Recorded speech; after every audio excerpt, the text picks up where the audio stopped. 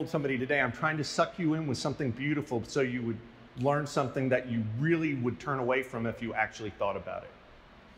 And at the same time, it's like any battlefield you've ever been on. People go, oh, you should be stoic, you should be quiet.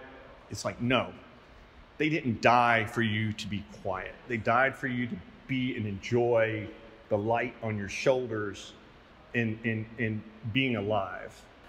I grew up wanting to be a soldier, and my father talked me out of it at one point, and I became an artist.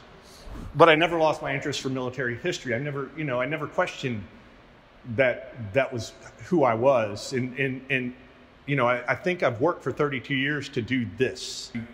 These are really important stories to me. Every single one of these paintings is the same thing. Every one of them is an epitaph to a group of men and people